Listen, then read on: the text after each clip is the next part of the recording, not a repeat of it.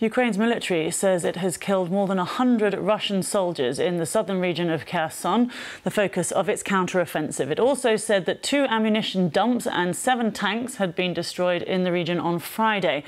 It comes as the United Nations and the Red Cross have been asked to investigate the deaths of more than 50 Ukrainian prisoners of war. They were killed where they were being held at the detention centre in the Russian-occupied part of the Donetsk region. These are pictures of the rocket attack, which is thought to have led to prisoners' deaths. Ukraine and Russia have accused each other of carrying out the attack. Ukraine says Moscow is trying to cover up evidence of torture and war crimes at the site. President Zelensky gave this reaction to the attack in his nightly address to the Ukrainian people. I've received reports about the attack in the Donetsk region. It was a deliberate Russian war crime, a deliberate mass murder of Ukrainian prisoners of war, more than 50 dead. When the defenders of the Azovstal left the plant, the UN and the International Committee of the Red Cross acted as guarantors of the life and health of our soldiers. Let's speak now to our correspondent Paul Adams in Kyiv. And I just called it a rocket attack, actually, in that introduction, but we don't actually even know that, do we, Paul? Talk us through what's known about this.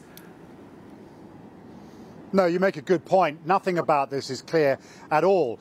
It was the Russians who said that this was a rocket attack, a Ukrainian rocket attack, using sophisticated American-supplied rockets, but hitting a building full of Ukrainian prisoners of war. Frankly, it's an explanation that beggars belief, and I don't think really anyone among Western observers is really setting much store by this. The British ambassador here in Kiev issued a tweet this morning in which she made it fairly clear, without directly pointing the finger at the Russians, that she thought this was part of a pattern of human rights abuses and possible war crimes in occupied eastern Ukraine. So I think there's a general assumption among Western observers that the Ukrainian explanation, which is that this was something engineered by Russia or Russian-backed separatists, is more likely. But we still don't know, because no one has yet been granted access to the site.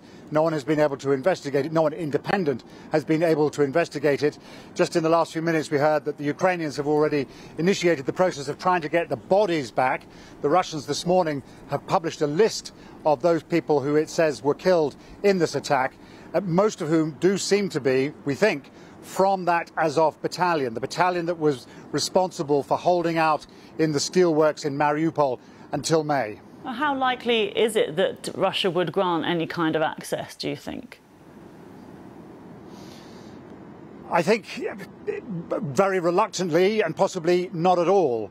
The Red Cross may get access because the Red Cross will want to check that those people who survived, who we've seen pictures of in hospitals in nearby Donetsk, are being properly looked after. They will have been concerned, for example, at the spectacle of a video released overnight in which some of those survivors, who were clearly traumatized, were being quizzed by Russians about what had happened, being asked to confirm that this was involved American-made rockets and so forth.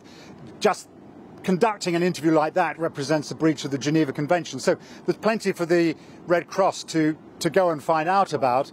Whether they will have the opportunity to get to the scene, to establish the facts of what happened, well, frankly, I'm a little doubtful.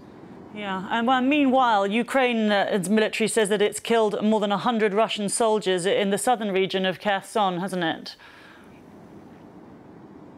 Yeah, so this is very much a focus of Ukrainian attention at the moment, trying to squeeze that pocket around the city of Kherson, the first city that was taken by the Russians back at the beginning of this war. They've been hitting bridges connecting that pocket to other parts of Russian-controlled territory.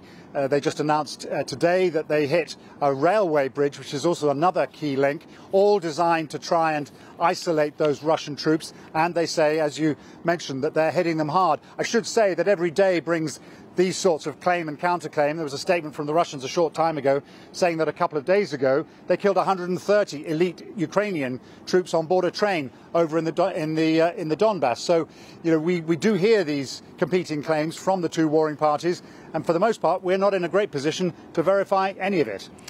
OK, well, thank you very much for talking us through all of that. That's Paul Adams for us there in Kyiv.